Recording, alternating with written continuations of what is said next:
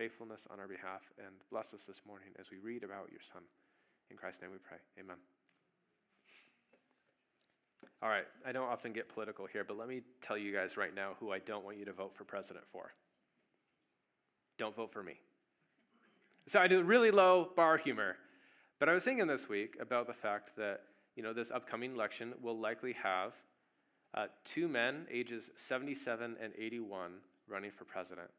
And who, in an ideal situation, who do I want to be president? I want someone who is going to be competent at the job and who has an outstanding moral character. All right, I want someone who knows foreign policy, who knows how to get along and make things happen and wants to bless this country. And I want someone who's not going to use their power for themselves and will not be corrupt and will do things with justice. That's my ideal for the presidency. And where in the world is there in the world a candidate like that? We'll see come November whether or not God gives us one like that. Either way, that question is, I'm not the first one to ask. When I was in high school, my father and I were in a musical called Camelot. If you guys remember, King Arthur and the Knights of the Round Table. And in this story, you have Lancelot. He's from France, and he hears the legends of what's happening in Camelot and this idyllic kingdom. He wants to be part of it.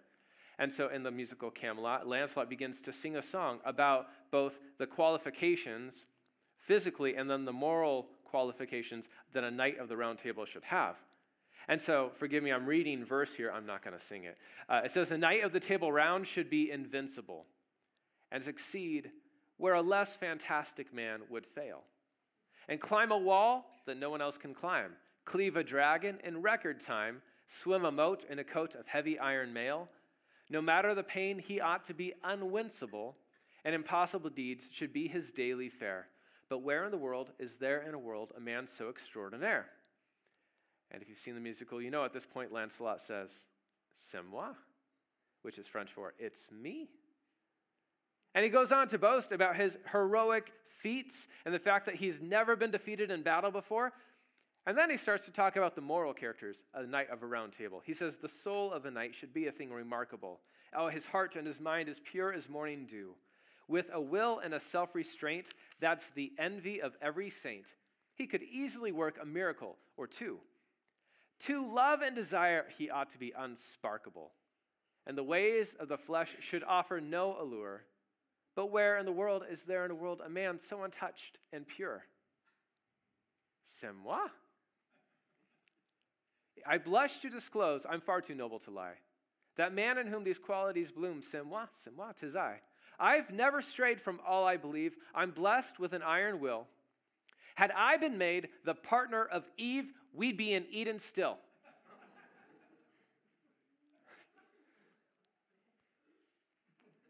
And if you saw the musical, you know that the tragic irony of this song is that Lancelot is not the man he thinks he is. Because by the time he shows up in Camelot, he falls in love with King Arthur's wife, Guinevere. And they have an illicit affair. And this forbidden love crushes a kingdom, and the dream dies. But the question remains, where in the world is there in a world a man like that? When you come to the scriptures, we find a story of God longing for a human through whom he can work to bless the world. And his first human partners, the man and the woman, Adam and Eve in the garden, guess what? They failed. And then you just go through the story, and Noah and Abram and Isaac and Jacob and Moses and the Israelites and the judges and Samuel and Saul and King David, and just throughout the end, and they fail. And God has committed himself to working through human partners, but the question is, where in the world is there in the world a man who will actually trust and believe God and his word long enough for God to bring about his redemptive purposes in the world? And is it all hopeless? But my friends, I have good news this morning, and his name is Jesus. And this morning we're going to read about the temptation of Jesus, or the testing of Jesus, depending on your Bible translation. We're going to be in Matthew chapter 4. Hey, Kevin, for those who are online, would you be willing to put the camera on for them so they have something to watch? But yeah, we read in Matthew chapter 4. Some of your Bibles might have a title of the various sections. So some might say Jesus is tested in the wilderness, and some might say Jesus is tempted in the wilderness. And the reason we have those two variations is because in Greek, it's a single word, the test.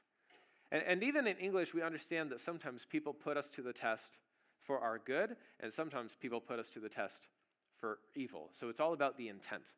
So a school teacher might test the students. Do you know your subject matter? A music teacher will say, let's do a recital. Have you mastered the material? A coach will say, it's game day. It's a test. Have you guys trained and disciplined enough to execute a game plan and to have victory over your opponents? But then, negatively, you might have, we'll say, a political correspondent, a news reporter, grilling a politician with hard questions, hoping to make him look like a fool. It's a test, and they're hoping that they'll fail. Sometimes there's people out there who try to trick you by slipping you super shady legal contracts that if you aren't careful, you're going to sign things away that you never intended to sign away. It's a test. Will we pass? And this morning, Jesus is going to be tested. It says in chapter 4, Jesus was led by the Spirit into the wilderness to be tempted by the devil. A couple things to address. The wilderness, it's a place of testing. Matthew is telling Jesus' story to show how Jesus' story parallels the story of the people of Israel. So remember, Israel came up out of Egypt, went through the waters of the Red Sea, out into the wilderness to meet with God, and there they were tested and found sorely wanting. Jesus was rescued out of Egypt as a baby. He went through the waters of the Jordan River and goes out into the wilderness for 40 days and 40 nights to be tempted by the devil. All right, second thing to address, in case you didn't know, we believe in the devil. And the best way I can describe him is to use an analogy. I'm assuming, all believe in gravity, right? It's a force that affects our lives that's immaterial. We can't see it, we can't taste it, we can't touch it, but it affects our lives, and it's an impersonal force at work in the world. Well, the devil is immaterial. You can't see him, taste him, or touch him, but he's a personal force at work in the world that may affect our lives. And he's come to test Jesus. After fasting for 40 days and 40 nights, Jesus was hungry, like starving, like on the edge of dying, really. I don't know how many more days you can go before your body gives out, but he doesn't have long.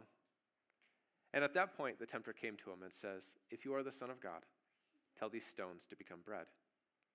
And Jesus answered, it is written, man shall not live on bread alone, but on every word that comes from the mouth of God. So the tempter gives him a statement, a challenge, and Jesus responds with Scripture. We're going to see this play out 3 times here in our passage this morning. But I think to understand it, we should understand the fact that, and this is my thought here, I think every temptation we are prone to fall into shows that we have a false belief about who God is.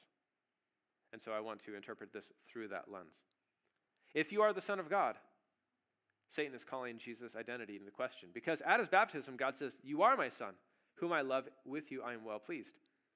And Satan says, if you are God's Son, well, tell these stones to become bread. Now, David, this is not a temptation for you or I, because we do not have the power to turn rocks into bread. Apparently, Jesus did. And he was starving. And what I think Satan is implying through this question is to say, hey, Jesus, if you're God's Son, use your power and your authority to meet your own needs. Jesus, apparently, God isn't looking out for you. He has left you to hunger and thirst and not provided for your needs. So why don't you take care of it yourself? And Jesus' answer, by quoting Scripture, one, on the surface just says, we need more than physical sustenance to survive. But he's quoting, and he'll quote 3 times from the same passage in Deuteronomy. So we're going to go back and reference it. It is written, man shall not live on bread alone, but on every word that comes from the mouth of God. Now here's the story. This is from Deuteronomy chapter 8, and Moses is talking to the Israelites about their experience with God from Egypt and into the wilderness. Remember how God rescued you from Egypt? He led you through the Jordan River and gave you water and food in the wilderness and brought you to the mountain, and he met with you. And Moses is recounting that story. He says, here's the thing. Israel, you were called God's son back in Exodus chapter 4. God led you into the wilderness after rescuing you and saving you and telling you that he has good plans for you. He led you into the wilderness, and then he did not meet your needs. He let you go hungry. He let you experience discomfort and want. And when you felt a need, then God brought you manna from heaven. God let you experience a desire, and then he met it later in order that you might learn that man shall not live on bread alone, but on everything that comes from God's mouth. You need more than just food. You need this relationship with God and the understanding that he is looking out for you and he's going to take care of you. You need him in your life. It's more than just food. And by saying this, Jesus is making this radical commitment. He's telling Satan, look, here's what I think he's saying. I believe that God has led me into the wilderness, because it says he was led by the Spirit. And even though I'm currently starving after 40 days and 40 nights, and even though I might die, I believe that God is going to take care of me. And so I don't need to meet my own needs. Later in Exodus 8:5, Moses is telling the Israelites, God is disciplining you like a father disciplines his son. And I think Jesus is leaning into that. He says, I believe that my Father will look out for me. And even if it kills me, if I'm wrong, he's going to die.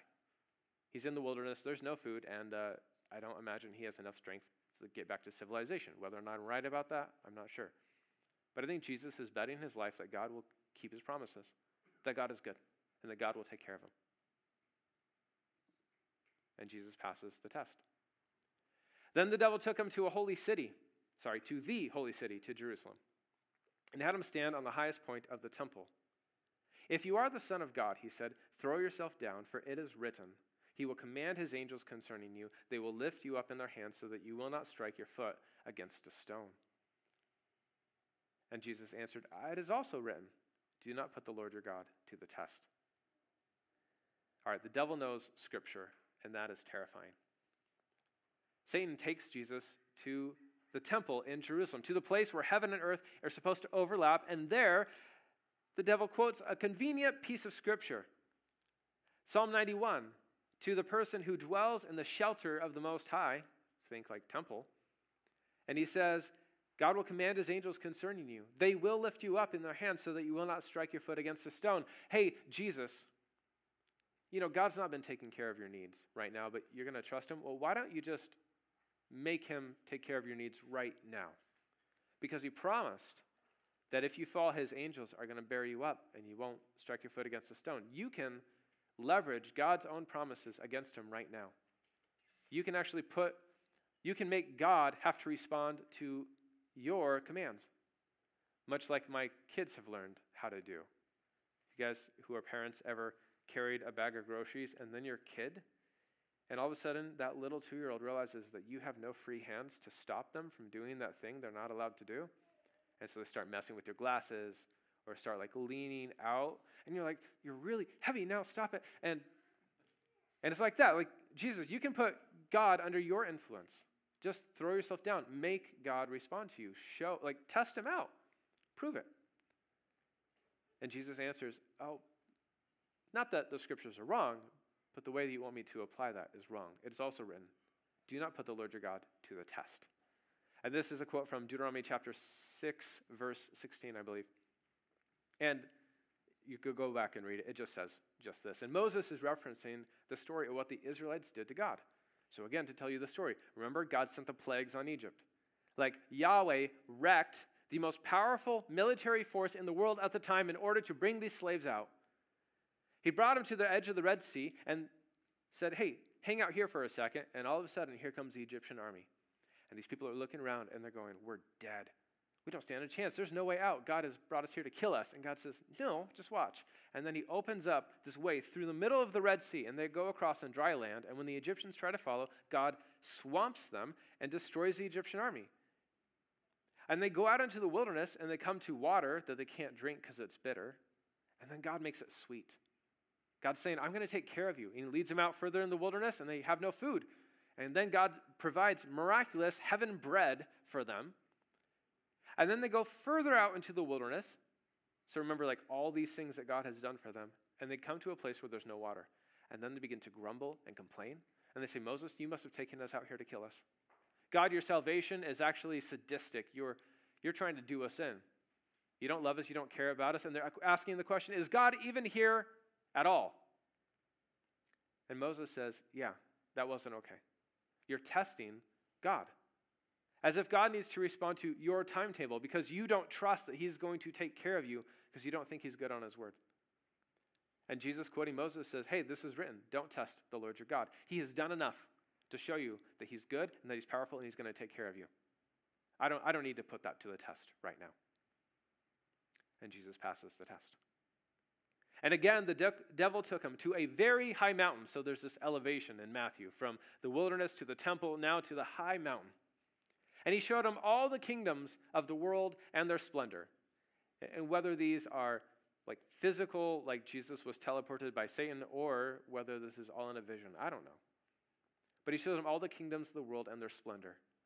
All right, all the economies, all the populations, all the worship, the power, the fame that can come from all the kingdoms of the world. And the devil says, all this I will give you, he says, if you will bow down and worship me.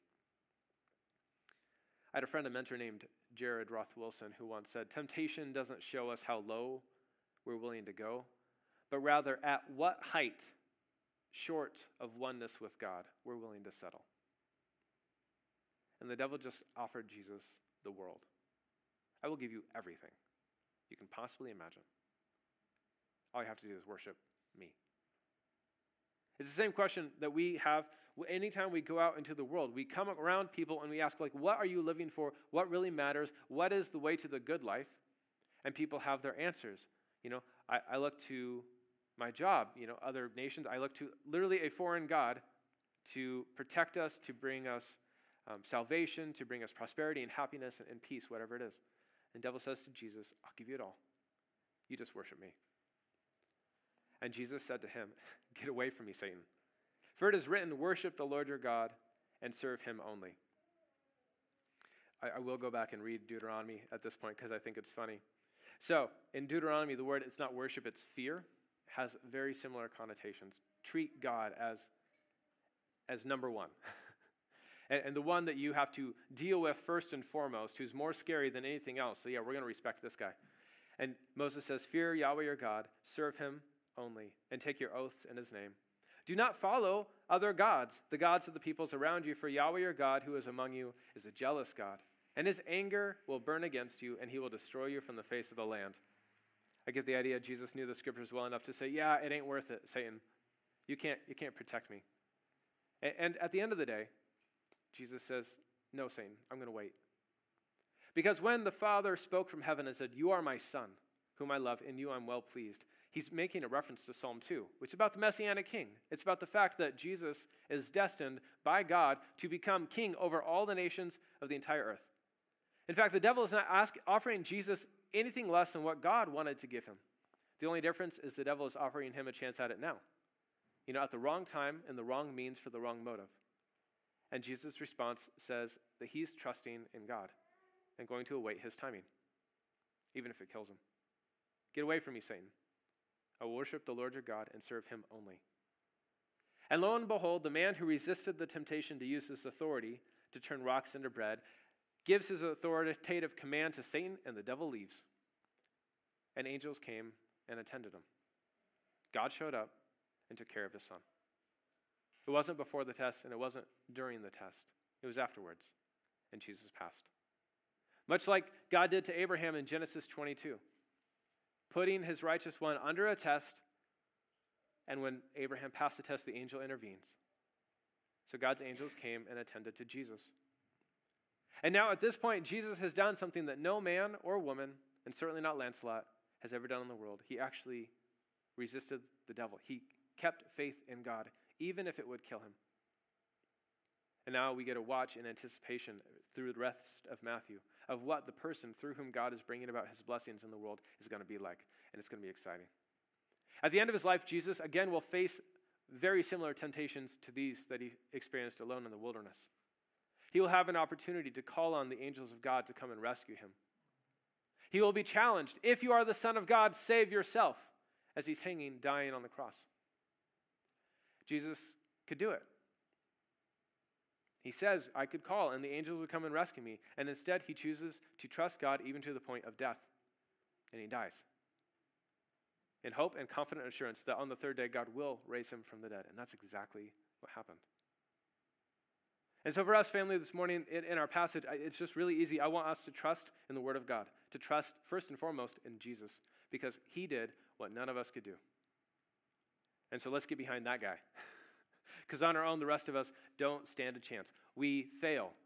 To err is human. Or as someone else said, everybody has a price. All right? At what price can we be bought? And sometimes it's a little thing. I made a promise to my wife long ago that I would clean her bathrooms 3 times a week for the rest of our lives. Can you hear her laughing? I have failed. I failed often and frequently and very early on, and since I just said, Kara, I need you to release me from this promise because there's no way this is going to happen. And why? Well, because at the time I made this promise, I could imagine no foreseeable future where this would not be something I would easily be available and willing to do. And then life happened. And isn't that the way for us as humans? Life happens. And sometimes it's good and silly, and sometimes it's actually brutally hard. And I don't think it's a stretch to say most of you, if not every single person in this life, knows someone whose life has been utterly wrecked by the fact that someone who made a promise, when the going got tough, they got going. And they walked away from it. And broken promises have destroyed families. They have destroyed nations. And it hurts that none of us are good enough to resist temptation. Why? Because life happens and we're not strong enough to stand against it. And so praise God that Jesus came and he did for us what we could not do for ourselves. And he lived the righteous life that we ought to have lived, and he died the death we deserve to die in order to give us a life that we never deserved in the world. And so we're going to put our faith in Jesus. Why? Because he's done it. He's done it. And this morning I want to look at how Jesus responded to temptation. He responded 3 times with, "It is written." He knew the words of God. He knew the promises of God, and he believed the scriptures. And he believed that God would make good on his promises, even if it killed him, because life was on the other side. And so for us, family of grace, I just want to call us to truly believe God's word and his promises. And I know that many of you guys do. So first, let me just start with commending. To those of you who are giving your time and your energy and your money into loving and investing people who have nothing to give back to you, thank you for doing it. Because according to God's word, God sees it and God loves it and God will reward it. Your work is not in vain. To those of you who have opened up your family to welcome kids who aren't part of your family and are nothing but a major drain on your time, your energy, your money, and your mental well-being, because you love Jesus, you're loving them, I would commend you. Why? Because God's word says God loves it, he sees it, and he rewards it. And to those of you who are tempted to say, maybe we can just make it our own way. Let's follow our own, career path. It's a very common thing that people are all about in America. We'll sacrifice for the career. We'll move away from family and friends. Even our fellow Christians will go away to a new town to take a new job, and they won't ever join with the faith community. And at a certain point, making money and providing financial security for ourselves and having a bigger house and a nicer car and just some better toys. And honestly, many of us would say, it seems like a pretty good life. Apart from God, it shows that they don't really believe that God's promises are true. And that in the end, all those things that you're presently enjoying will be regretted in the end. But a life of sacrificial service to love and bless the people that God has put around us right now is actually where the real reward will be. Will we believe it? And so as we are encountering this month of fasting and prayer, I just want to welcome you guys to pray with me about what God might want to do through our community, in our community, and then in our community. And if he shows us something, let's get behind it. Trusting that he is good and he will keep his promises. Why? Because Jesus showed us. God can be counted on. Take it to the bank. Put all your eggs in this one basket. God is faithful and he'll keep his promises. And don't ever let anyone, Satan or others, tempt you to think that God won't actually show up and come through. Would you guys pray with me? Heavenly Father, God, thank you for your goodness. God, thank you for loving us. Father, I thank you for the testimony, not only of Jesus, who apparently told his disciples this story, or of the apostles, or of the early church, or of generations of Christians, time and time again, that have said resoundingly that you are good and faithful and that you will keep your promises. And Father, we will live and we will die in hope that one day you will raise us to life in your presence, and one day everything that we have sacrificed will be rewarded, not only 100-fold in this life, but in the age to come, eternal life in your presence forever. God, would you help us to trust? God, help us to believe your word. Help us to put faith in Jesus, and thank you for him. Thank you for the Spirit that he has poured out upon his people, that you have given us your power to actually resist temptation and to turn away and to begin to live a holy life. And thank you that you are the God that promises to bring to completion what you have started, and that you know that we're not perfect, and you're committed to us anyway. So Lord, may we bear with one another. May we desire and move towards faithfulness more and more in our life now as we await the life that you're going to bring us.